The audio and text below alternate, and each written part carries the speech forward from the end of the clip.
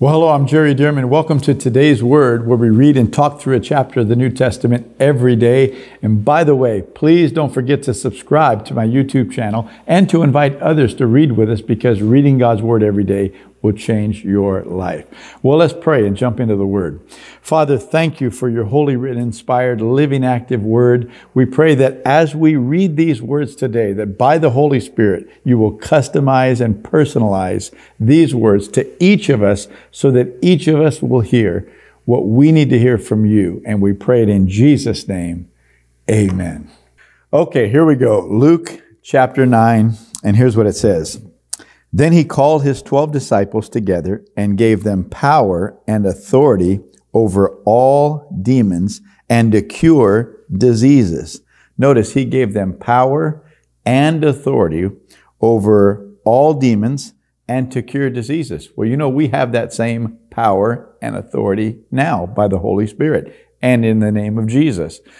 Most believers don't use that power and authority, but we ought to, because there are many people who are demonized. In fact, sometimes, I will clear not to say always, but sometimes a person dealing with mental illness is really dealing with demonic spirits. That's not always the case, but that is sometimes the case. And sometimes we're trying to treat somebody that is demonized with medical treatment, psychological treatment. You cannot use psychology to drive out a demon. That's not going to work. And so if you just take demonized people to the medical professionals or a psychologist that isn't a believer and doesn't know how to discern whether this is a spirit or not and know what to do about this evil spirit, well then, I mean, you may have certain behavior that seems to be corrected, but without exorcising those demons, meaning without driving those demons out as Jesus did and as his disciples did, then we leave the person in the same state that they were in. But notice, Jesus gave them power and authority over all demons and to cure diseases. He sent them to preach the kingdom of God and to heal the sick. He sent them to preach and to heal. See, not just preach, but to preach and to heal. And it goes on to say in verse 3, and he said to them, take nothing for the journey, neither staffs, nor bag, nor bread, nor money, and do not have 2 tunics apiece. Isn't this interesting that the first time Jesus sent out his disciples, he said, don't take any extra supplies. Now, later on, we'll see that he asked them, when I sent you out before, did you lack anything? And they said, nothing.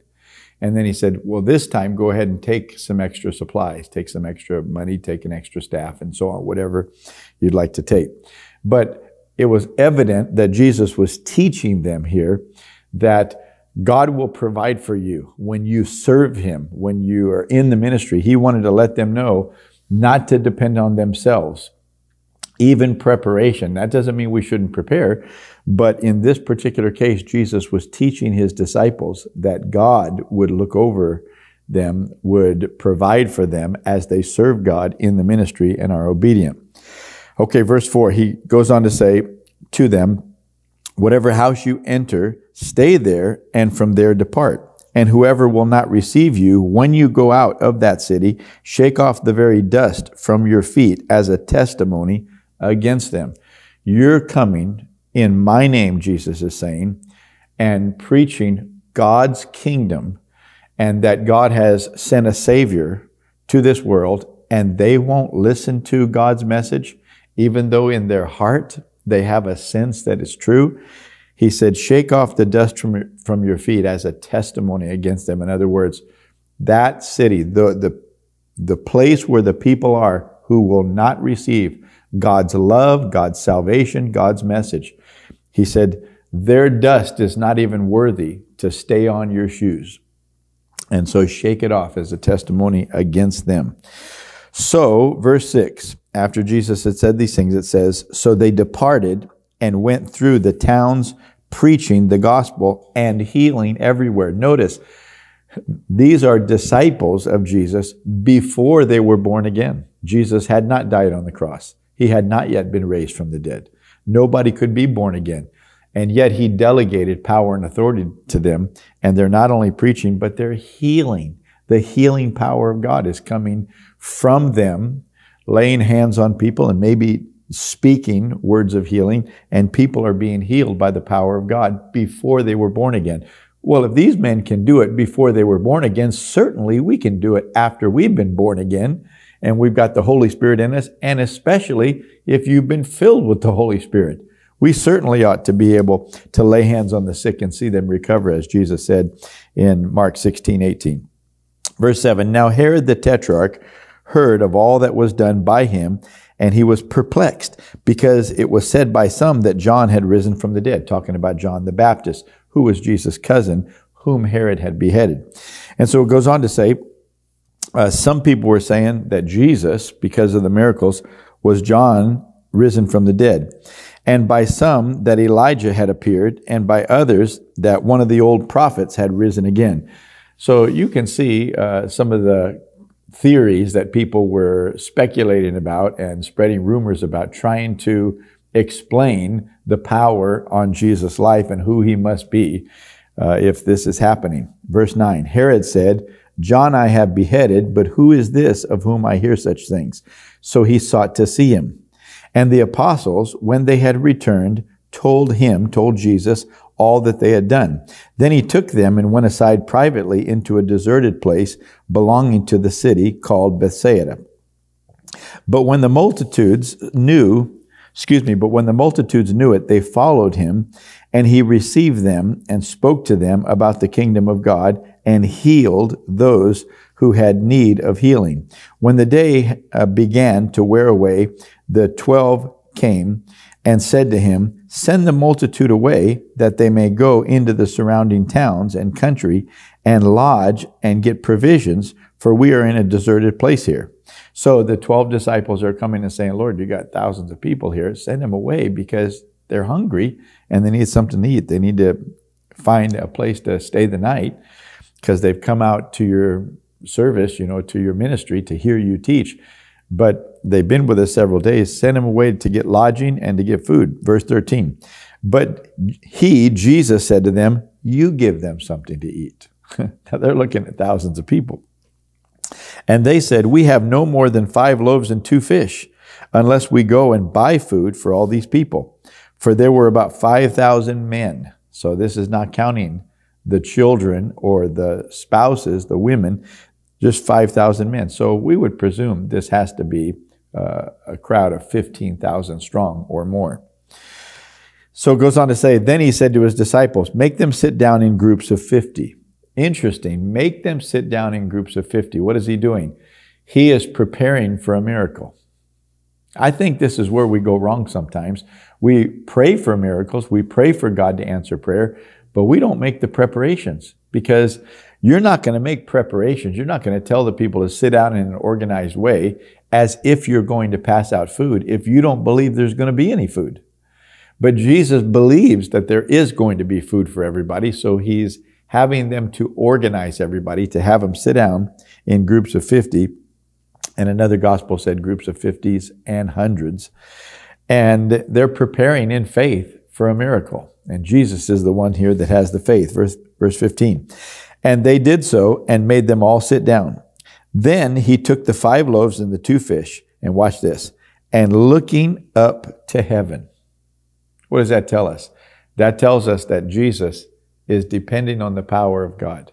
And looking up to heaven, he blessed and broke them and gave them to the disciples to set before the multitude. So they all ate, all 5,000 men plus the women, the children. So they all ate and were filled. This was an all-you-can-eat meal. They were filled, and 12 baskets of the leftover fragments were taken up by them. 12 baskets. Isn't that interesting? 12 disciples and 12 baskets. See, when you serve the Lord and are obedient to him, walk in faith, follow his direction, there'll not only be enough for the people you're ministering to, but there'll be enough for you. Praise God. Okay, verse 18. And it happened as he was alone praying that his disciples joined him and he asked them, saying, who do the crowds say that I am? So they answered and said, John the Baptist, but some say Elijah, and others say that one of the old prophets has risen again. So notice these theories again of Jesus being somebody from of old, some prophet from before who was risen from the dead. Verse 20, he said to them, but who do you say that I am? Peter answered and said, the Christ of God. Matthew 16 records it as Peter saying, you are the Christ, the Son of the living God. And Peter said, the Christ of God. Christ means Messiah. Literally, it means anointed one. Messiah is the Old Testament word. Christ is the New Testament word. But when you translate those words into English, it's literally the anointed one. So you are the anointed one, talking about the Messiah. You are the anointed one of God. And he strictly warned and commanded them to tell this to no one, saying, the Son of Man must suffer many things and be rejected by the elders and chief priests and scribes and be killed and be raised the third day. Now, why would Jesus tell them not to tell anybody? Doesn't he want everybody to know that he is the Messiah, that he is the Son of God? Well, he does want people to know.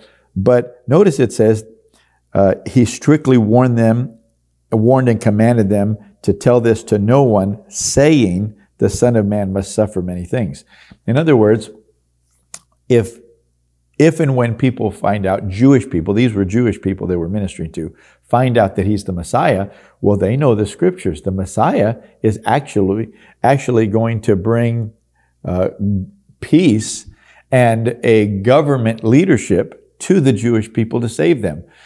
And he knew that they wouldn't understand that the Messiah was actually going to come twice. The first time he was going to come, yes, to heal and to preach, but to die, to suffer. It's the second coming where he's going to fulfill the other prophecies about setting up the government and wiping out all of the opposing governments on earth. And he will rule for 1,000 years in the 1,000-year millennial reign. See, the Jews would have known those scriptures. So if they hear and believe that he's the Messiah, they're ready to make him the king. They're ready to set up the government. And so notice he strictly commanded and warned them to tell no one, saying the Son of Man must suffer many things. See, they wouldn't want him to suffer because he's the Messiah. But Jesus knew, no, I need to suffer right now. And they would misunderstand my coming here. So it says, the Son of Man must suffer, he said, the Son of Man must suffer many things and be rejected by the elders and chief priests and scribes and be killed and be raised the third day. That's the part that's in the Old Testament. It's in the prophecies. For example, Isaiah 53, verse 5, he was wounded for our transgressions. He was bruised for our iniquities. The chastisement for our peace was upon him, and by his stripes we are healed. They did not understand the Messiah was going to fulfill that prophecy. They thought it must be about somebody else. Verse 23, then he said to them all, if anyone desires to come after me, let him deny himself and take up his cross daily and follow me. So Jesus just finished explaining that he's going to die. He's going to be killed. He's going to be crucified, really. And then he says, if anyone wants to come after me, any of you want to follow me, then you're going to have to deny yourself. You can't just live a cushy life and go after, if we could say it in our language today, the American dream, just to, live on easy street. No. He said, I'm coming here to sacrifice and to give of myself, even my very life, to save people. You want to come after me? You want to be a part of my ministry and my kingdom? You're going to have to deny yourself as well. Take up your cross, and you're going to have to take it up every day. That doesn't mean we're going to be crucified literally, and certainly not every day. But in other words, every day, your flesh will want to do what you want to do. We'll want to take care of, number one, take care of yourself. And he's saying, no, that's not the life we live in the kingdom of God. We have people to reach, and we're going to have to sacrifice every day. Verse 24, he goes on to say, for whoever desires to save his life will lose it, but whoever loses his life for my sake will save it. For what profit is it to a man if he gains the whole world and is himself destroyed or lost? For whoever is ashamed of me and my words, of him the Son of Man will be ashamed when he comes in his own glory. Notice the second coming, when he comes. Well, he's standing there now. Yeah, he said, when he comes. When he comes. So there's another coming that Jesus is acknowledging. He said, if anyone's ashamed of me and my words, of him the Son of Man will be ashamed when he comes in his own glory and in his Father's and of the holy angels. But I tell you truly, there are some standing here who shall not taste death till they see the kingdom of God. So notice, there are some standing here. He's talking to his disciples, and he said, some of you are not going to taste death until you see, notice, until they see the kingdom of God. Well, what is that all about? Well, we're going to find out right now. Verse 28. Now it came to pass about 8 days later. I think one of the other Gospels say is about 6 days later. Well, 6 and 8 are about the same, aren't they? So the Bible's true. Now it came to pass about 8 days after these things that he took Peter, John, and James and went up on the mountain to pray. I presume this is Mount Hermon or Hermon, because another passage, I think it was Matthew's Gospel, 17th chapter, says he went up, took them up on an exceedingly high mountain. So he took 3 of his disciples, Peter, James, and John. It says here Peter, John, and James. Usually says Peter, James, and John. This time it says Peter, John, and James. Peter's always first, though. He took Peter, John, and James and went up on the mountain to pray. As he prayed, the appearance of his face was altered, and his robe became white and glistening. And behold, 2 men talked with him, who were Moses and Elijah. Interesting. Well, they've been dead. Moses has been dead by that time. Let's see, 1,500 years or so. And Elijah had been dead, maybe about 600 years. And so, well, how are these men appearing with him? Well, you can see that his face was altered. His robe became white. What's happening? These men are actually seeing a vision of Jesus, Moses, and Elijah at the end of the age, like in the tribulation period. You remember the 2 prophets that show up in the book of Revelation? I'm convinced it's Moses and Elijah. And they were talking about the end times. They were having a conversation here about the end times. And so when they're seeing Jesus and his face, his clothes were so white, another gospel says, as no launderer could make the clothes that white. No bleach could make them that white. They were glowing, they were glistening, so to speak. And so they're not seeing Jesus just put on a different outfit. No, they're seeing a vision of the way he will be after he's glorified. And they're also seeing a vision of the way the 2 prophets will look. And I believe that Moses and Elijah, who show up here, are the 2 prophets, primarily for this reason. There are others, but primarily for this reason. Number one, because the signs that those 2 prophets in the book of Revelation will do, it says that they'll bring down plagues. Well, that's what Moses did. That's what he's famous for, you know, in Egypt. Brought down plagues. They could bring down plagues on people in the tribulation period, and they could command that it won't rain. And so that's what Elijah did. And just so happens that these 2 men show up, and Jesus said, some of you will not taste death till you see the kingdom of God. In Matthew, he said, until you see the Son of Man in his kingdom, in his glory. And so they're seeing the end of the age. This is like God took the timeline, you know, of here they are when Jesus is here. We know that the end of the age is at least about 2,000 years into the future, because we're here and now and Jesus hasn't come back yet. But it's like God folded the timeline and they intersected. Well, it's a vision that he's showing them. But nonetheless, exactly what he predicted. Some of you will not taste death till you see. And here they are seeing Jesus in his glory at the end of the age.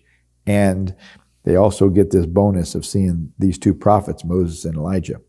So it says, Moses and Elijah, who appeared in glory, see there, this is after the glorification, appeared in glory and spoke of his decease, which he was about to accomplish at Jerusalem.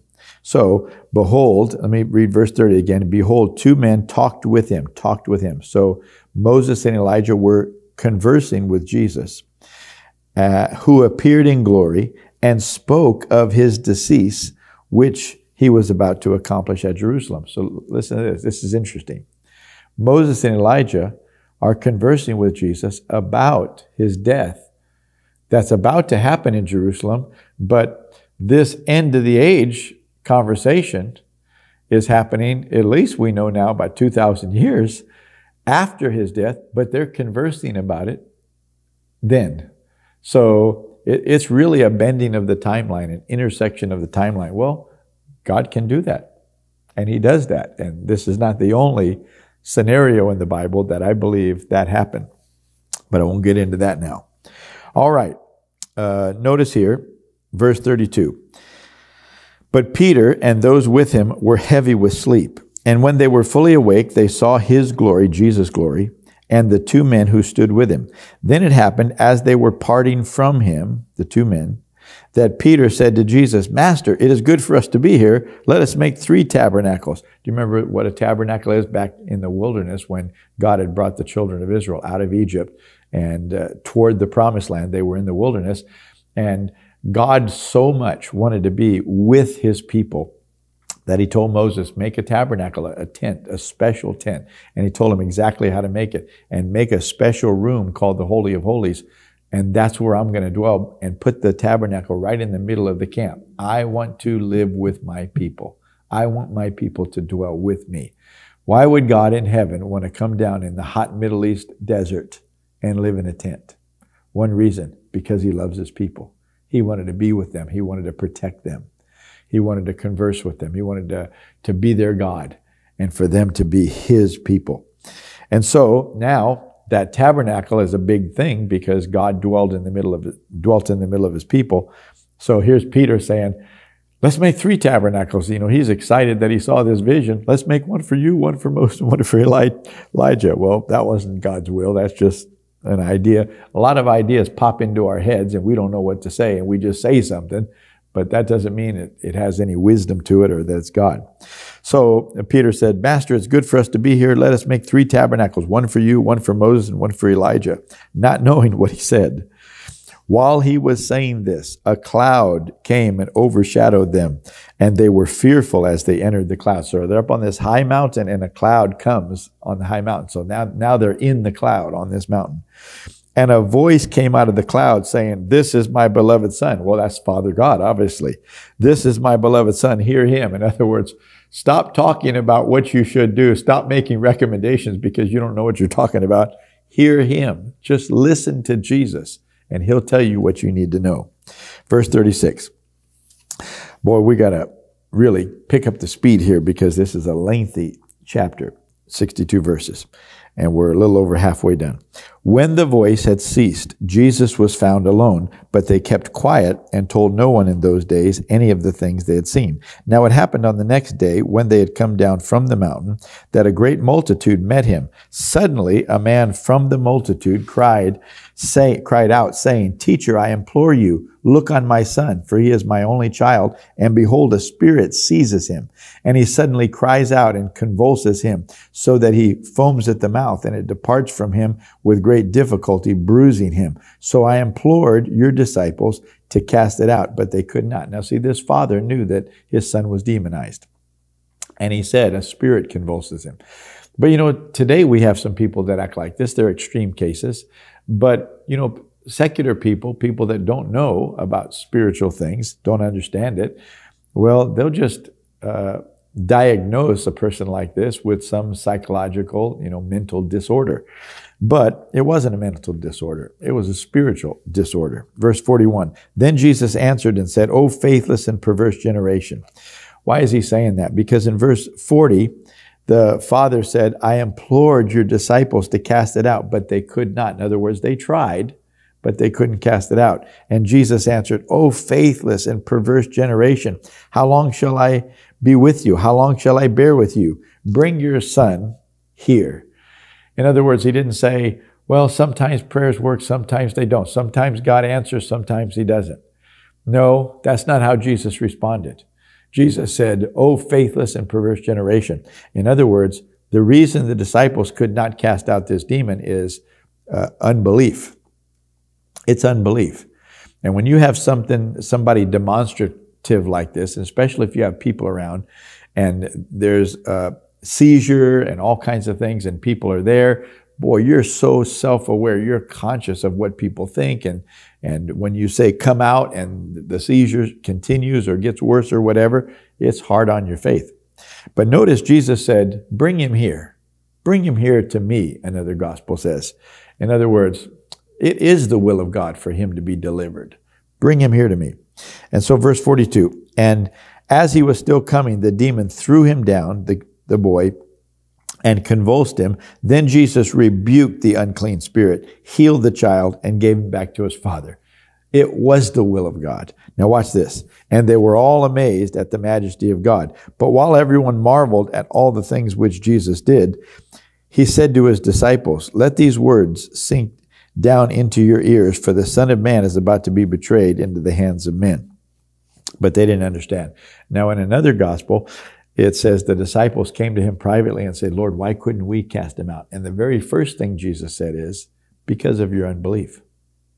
Because of your unbelief. And I already explained to you why that would be the case. And then he went on to say, however, these kind do not come out except by prayer and fasting. Well, eating or not eating does not make a demon come out. But if you'll pray and fast and build yourself up in your faith, then even when these demonstrative things happen, you'll be able to stay with your faith and hang on and demand that those demons leave. Verse 45, but they did not understand this saying, talking about the Son of Man being betrayed into the hands of men. They didn't understand this saying, and it was hidden from them so that they did not perceive it, and they were afraid to ask him about this saying. Then a dispute arose among them as to which of them would be the greatest. And Jesus perceived the thought of their heart, took a little child and set him by him, and said to them, whoever receives this little child in my name receives me, and whoever receives me receives him who sent me. For he who is least among you will be great. Jesus is really calling them to humble themselves before one another. Verse 49, now John answered and said, Master, we saw someone casting out demons in your name, and we forbade him. In other words, we prohibited him. We told him not to do it. We forbade him because he does not follow with us. But Jesus said, do not forbid him, for he who is not against us is on our side. Now it came to pass, when the time had come for him to be received up, in other words, to go back to heaven, we're coming to this season because Jesus died, was raised from the dead, and then it was just about a month later that Jesus ascended to heaven. So when it says, when it came the time for him to ascend back to heaven, to be received up, that he steadfastly set his face to go to Jerusalem, and sent messengers before his face. As they went, they entered a village of the Samaritans to prepare for him. But they did not receive him because his face was set for the journey to Jerusalem. Isn't that interesting? The Holy Spirit knew when Jesus was coming to a town or a city to minister or not. And in this case, he was just traveling through these towns. And so the disciples got to this town and they noticed that the people weren't receiving Jesus, welcoming him like they normally would. And so verse 54, and when his disciples, James and John, saw this, they said, Lord, do you want us to command fire to come down from heaven and consume them just as Elijah did? So they're thinking, we need to call fire down and consume these people. But Jesus, he turned and rebuked them and said, you do not know what manner of spirit you were of, for the Son of Man did not come to destroy men's lives, but to save them. And they went to another village. Now it happened, as they journeyed on the road, that someone said to him, Lord, I will follow you wherever you go. And Jesus said to him, foxes have holes and birds of the air have nests, but the Son of Man has nowhere to lay his head. In other words, this is not going to be a cushy life if you follow me. Verse 59.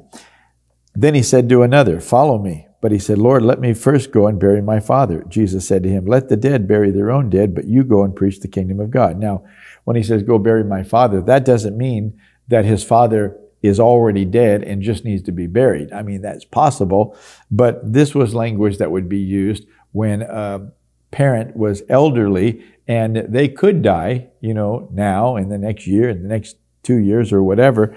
And so let me go and make sure that my father, who is aging, gets buried. And Jesus said, let the dead bury their own dead. He's not contradicting the commandment of God, one of the 10 commandments, honor your father and your mother.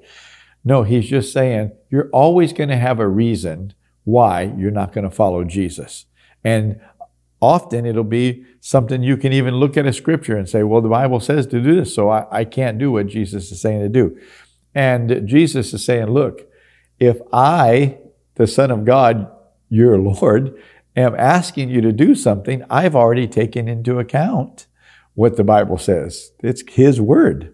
And so He's saying, let the dead bury their own dead. In other words, you can't just do what everybody thinks you ought to do. Now, of course, Jesus would have wanted him to be there when his father passed and to bury him and such. But he's teaching a principle here that even family cannot become more than Jesus in our lives. Jesus must be first. Let the dead bury their own dead, but you go and preach the kingdom of God. And another also said, Lord, I will follow you, but let me first go and bid them farewell who were at my house. I just want to go say bye to everybody. And Jesus said, no one having put his hand to the plow and looking back is fit for the kingdom of God. In other words, you have to be obedient when God says to be obedient. You have to learn just first-time obedience, we say about raising children. First-time obedience is so good for the children, and it's so good for us as well. Well, that's chapter 9. I look forward to tomorrow. Chapter 10. Thank you for watching today. Make sure to hit the subscribe button and the notification bell so you don't miss out on any of these videos. And if you'd like to start a house church, either with The Rock, a Foursquare church, or with Solid Lives, our global discipleship and church planting ministry, go to one of those websites. Go to therock.com for The Rock or solidlives.com for Solid Lives. Click on House Churches and fill out the interest form. We'd love to partner with you to advance the kingdom of God.